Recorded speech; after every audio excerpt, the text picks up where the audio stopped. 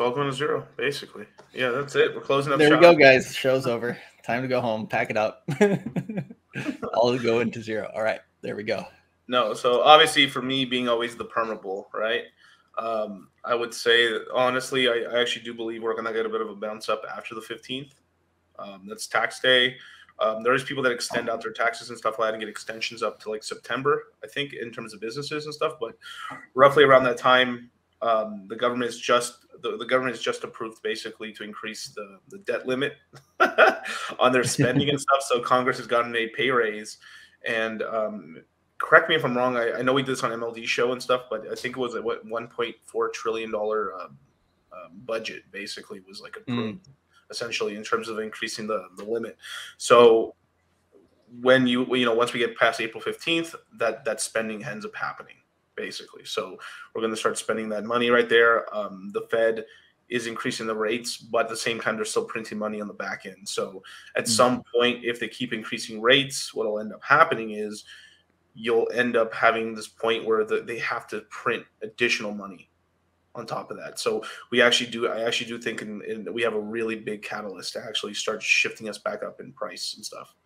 And I don't know if you had some thoughts on that anymore or not, but I am pretty bullish. I think we're going to have a really good second quarter.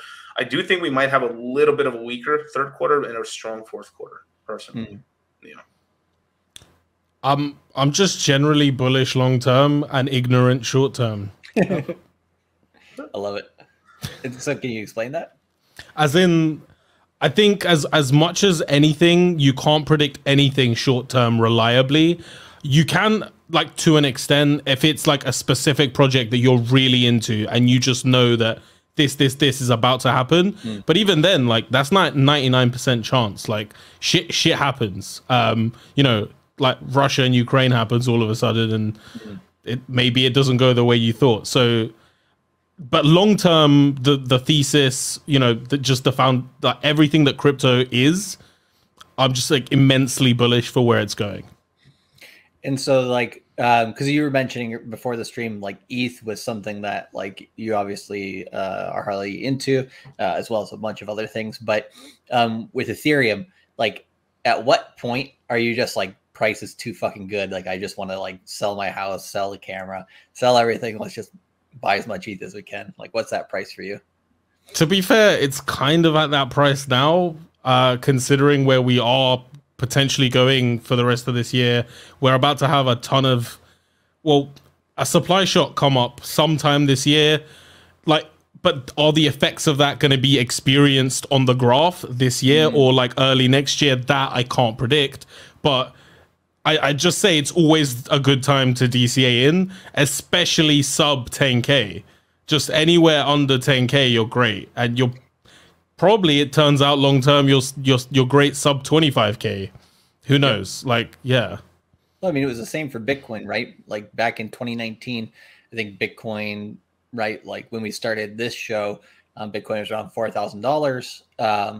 And so yeah, there's lots of opportunity there when Bitcoin was under 20K, you could have bought as much as you wanted. Ethereum as well, under $100, you could have bought as much as you wanted. Here, Ethereum under 10K, what price do you think it'll get to long term? Maybe in 2025, 2030, something like that. Ethereum, potentially above 100K. But I can't say that with certainty. But I can say that it should be above 20K by that time. This is just me being calmly conservative, and that's obviously nearly a 10x from where it is now. I think it can do more than that because at the moment, obviously, everyone is mining, and then as miners earn Ethereum, they have to sell that Ethereum in order to pay their electricity bill to keep mining Ethereum. So they're they've got some kind of profit margin there. Whereas when proof of stake comes out, all of that Ethereum that's getting sold, it just no longer happens because you don't have to pay a cost to earn from staking. It just happens passively.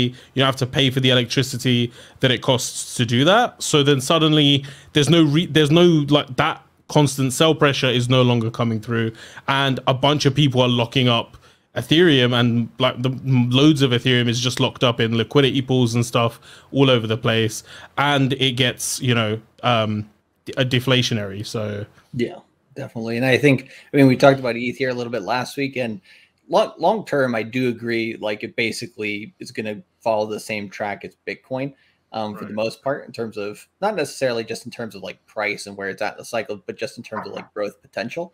And so, yeah, I mean, we're expecting 100K Bitcoin here.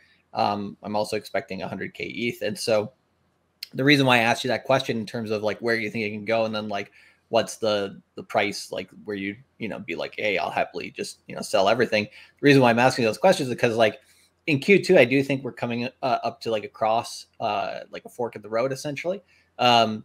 Meaning if we dump at any part in Q2 below 30K, I would say it's going to be not necessarily like a flash in terms of like a day or two down, but I would say it's good. We're going to go down like into that 20, like high 20K range on Bitcoin, which would be, you know, sub $2,000 ETH, maybe, you know, $1,500 ETH, something like that.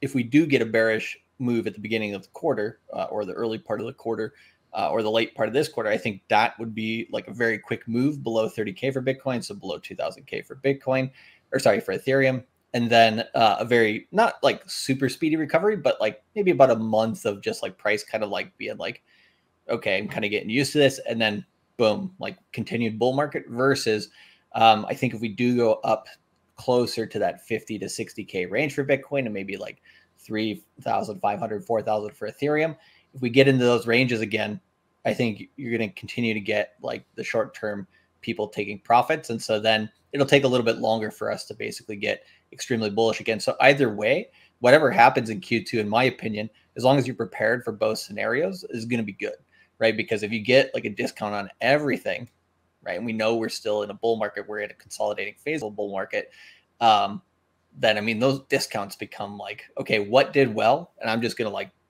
you know, pick all of those ones, and then obviously some new ones along with it, because there's always, whenever you kind of get a clearing of the forest, you get like a new, you know, group of coins coming out. So, you know, I do encourage people to make sure that they have some dry powder throughout Q2 for that reason. Yeah. So we're going to be loading up on Shiba. We're going to be loading up on Doge.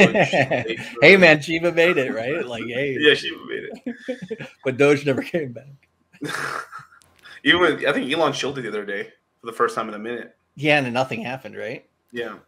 I mean, he kind of, I don't know. He worn his welcome a little bit too much in crypto, man. Honestly, I think he's like, on that, I haven't sold any of my Bitcoin or none of my stuff, but you're sure sounding like you were dumping your stuff. You know, when we really needed him, you know, he was flooding in there for a minute, you know, like. Yeah, they'll come back when it's popping again. Yeah. That's it. I was literally thinking about buying a Tesla, then I was like, nah, never mind. Like, what should I do with these gains? Tesla? Nope. Next. But what about you, Venomore? What's your long-term goal with ETH? Like, what do you see crypto as like the vehicle for you? Well, ultimately, just not having all of my money turned to dust by the government and inflation, as well as, you know, achieving financial freedom.